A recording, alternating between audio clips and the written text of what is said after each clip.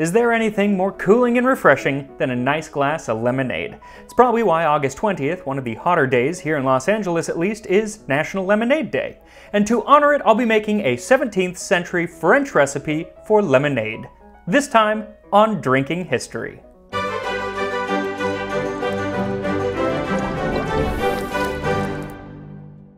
So lemonade has lots of different variations, and it's a really good way to tell someone's palate based on how they make it, how much sugar they put in versus, how tart or sour they like it. I tend to make mine really sweet because I don't really like sour things all that much, but, to each their own.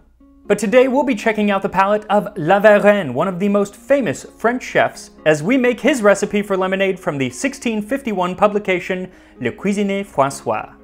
Take 1 pint of water, add to it a ½ pound of sugar, the juice of 6 lemons and 2 oranges, the zest of 1/2 lemon and half an orange you have pressed. Mix the water well in 2 very clean vessels, pouring it back and forth from one to the other several times, and strain through a white napkin.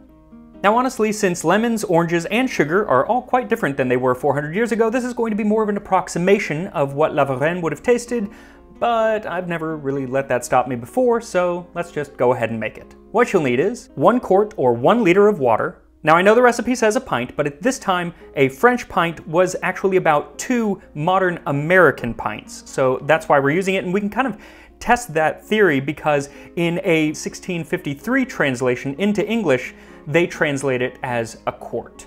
Also at the time there were only 12 ounces instead of 16 in a pound, so a ½ of a pound of sugar would be about 6 ounces, but a pound was actually quite variable depending on where you were in France, so it's really anyone's guess, but I am going with 1 cup or 200 grams of sugar, then 6 lemons and 2 oranges. Now you want to find the smallest lemons and oranges that you can. At the time, they varied in size, but they did tend to be smaller, the ones that were in France, that were growing at places like L'Orangerie at Versailles, but use whatever you got. So first, go ahead and cut all of your fruit. I'm thinking it's about time to sharpen my knives. That's what I'm doing tomorrow, clearly. Then we'll add all of the sugar to the water. He says to do this before adding the juice, so that's what we'll do. I doubt it'll matter, but that's what we'll do. Give it a nice stir. And then we will add all of the juice from our lemons. Now let me address something. Okay, we all have that thing that we just can't learn no matter how many times. Well, okay, maybe we don't all have this. I have this. Some things I have to learn multiple times. Whenever I take a lemon or orange or lime and put it into one of these, I do that. That is incorrect. I know that is incorrect, and yet that's still how I do it. It's supposed to go upside down, but it just seems so unnatural to me. And when I did the guacamole recipe a few weeks ago, I had many people say, "What are you doing?" But, that's what it was, so let's squeeze all of these in. Nobody's perfect. Gives you a workout. Okay, now we are going to zest 2 of these pre-squeezed rinds, 1 orange and 1 lemon, and that's gonna be a pain. I don't know why he's having me do it this way. My hand is just covered in orange juice now. Do it beforehand. Nobody's gonna know. You're less likely to get zest of you. But we'll add the zest of that orange in there, and then we'll zest the lemon too. Then let's stir all of that into here. Looks more like orange juice at this point than lemonade, or orangeade, I guess. And then we're going to mix it more by pouring it back and forth.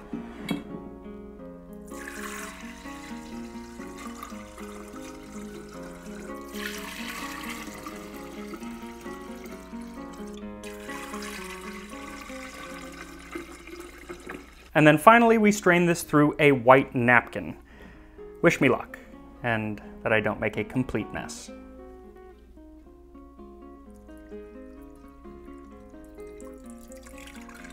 It's working. All right, it's taking a while to strain, so perfect time for some history. Now, the earliest evidence that we have for something like lemonade comes from Egypt around the year 1000 when they made a lemon drink that was sweetened with dates. What's interesting is that they even had something called sukar walemun musafirin, or sugar with lemon for travelers. And basically it's the first powdered lemonade. And in the 14th century cookbook Kanz al-Fawaid, which is the text that we used a few weeks ago to make our hummus, there is a recipe for it which has you spread out crushed sugar and then drip lemon juice on top until it can't absorb anymore. Then you form it into a little cone and then it's dried. To use the sugar, pour some water in a vessel and dissolve in it as much of this sugar as you need. For each pint of water, use 2 ounces of this sugar. It's kind of like Country Time lemonade long before Country Time lemonade, which I don't really think tastes like lemonade, but I used to love that stuff as a kid. Lemonade in its current form likely started in France around the time that our recipe comes from. The drink became incredibly popular in Paris, and in 1676, those selling it on the street formed the Compagnie de Limonadiers, which was the union of lemonade sellers. And it's thought that these roving lemonade sellers may have contributed to staving off an outbreak of plague in the late 1600s in Paris.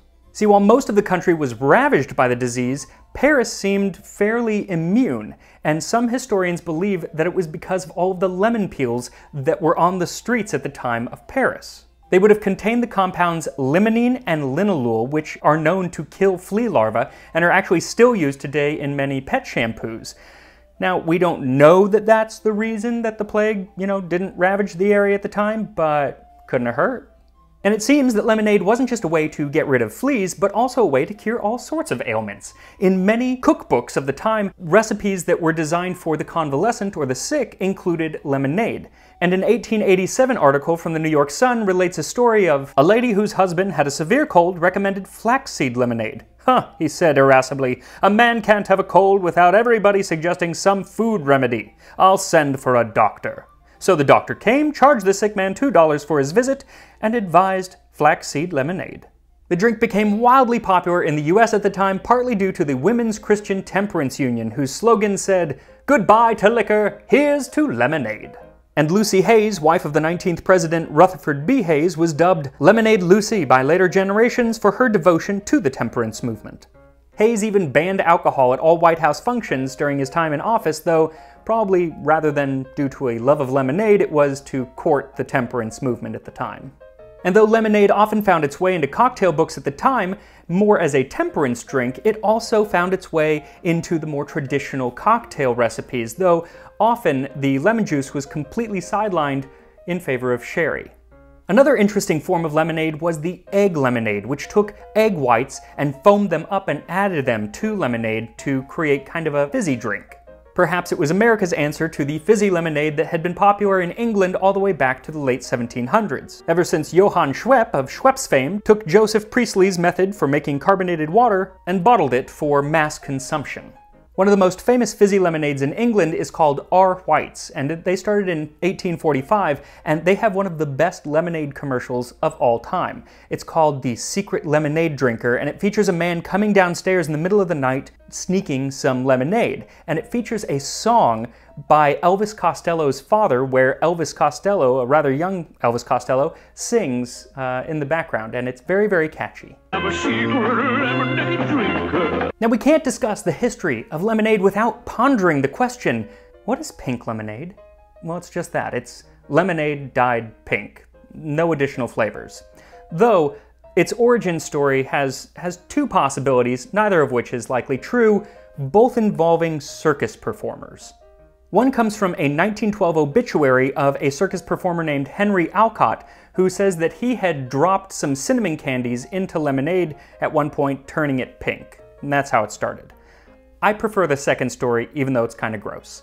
Related by the lion tamer George Conklin, he claimed that in 1857, his brother Pete worked at a circus selling lemonade and would cry, "Here's your ice-cold lemonade, made in the shade." Well, one day he ran out of lemonade and he couldn't find a well for water to make more. He rushed all around the show for water, but he could find none. As a last resort, he went into the dressing tent. Fanny Jameson, one of the bareback riders, had just finished wringing out a pair of pink tights. The color had run and left the water a deep pink. Pete grabbed the tub of pink water and ran. It took only a minute to throw in some of the tartaric acid and the pieces of lemon, and then he began to call out, "Come quickly, buy fine strawberry lemonade." That day his sales doubled, and from then on no first-class circus was without pink lemonade. Gross, and even though the story is entertaining, it makes me really glad that our lemonade is not pink. That said, it is kind of orange. The orange really overdoes it, but let's give it a shot. Now, they wouldn't have probably used ice at the time. Iced drinks were déclassé. I'll probably end up using ice if I like it, but to start off, we'll go room temperature.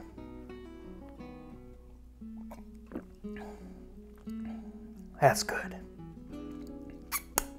It's definitely tart, but it is also fairly sweet. I would have probably added even more sugar, but it is sweet enough for 99% of people out there, I promise. It's really good. You get a little bit of the orange, but it's more of just kind of the sweetness of the orange that kind of cuts through the lemon. It's not super orangey. It is definitely lemonade, and it's mighty fine. So that's our lemonade from 17th century France. Not that hard to make, and frankly, I might start adding oranges whenever I make lemonade. So have some lemonade, follow me on Instagram, Tasting History with Max Miller, and I'll see you next time on Drinking History.